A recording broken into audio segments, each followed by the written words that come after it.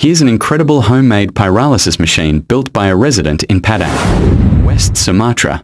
This simple setup uses a metal cylinder to heat and melt plastic, a green cooling tank, and a steel pipe where the converted fuel comes out.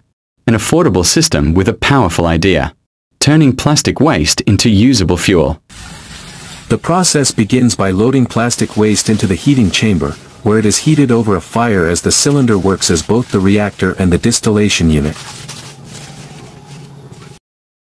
The process begins by loading plastic waste into the heating chamber, where it is heated over a fire as the cylinder works as both the reactor and the distillation unit. As the temperature rises, fuel slowly drips out through the steel pipe, collected little by little.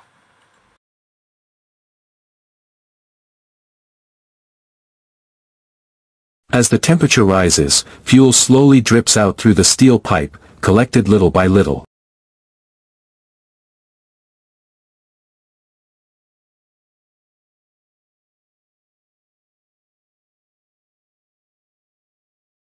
To make the process more environmentally friendly, the exhaust gas isn't released into the air but is burned off directly to prevent harmful emissions. Jadi gas ini langsung habis karena sudah kita bakar.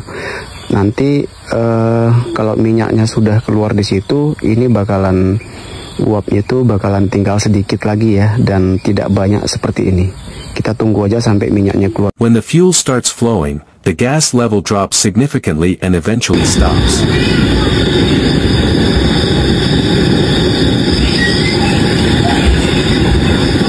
Ini setara dengan premium ataupun bensin.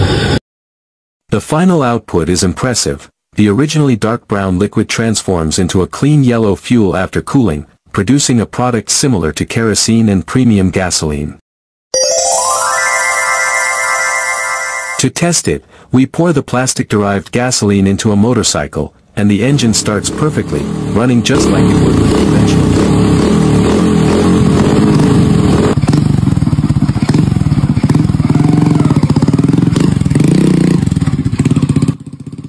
Finally, we take the motorcycle for a ride using this pyrolysis-based gasoline, and it runs smoothly and normally, proving that this DIY fuel conversion truly works, an inspiring example of local innovation turning plastic trash into valuable, usable energy.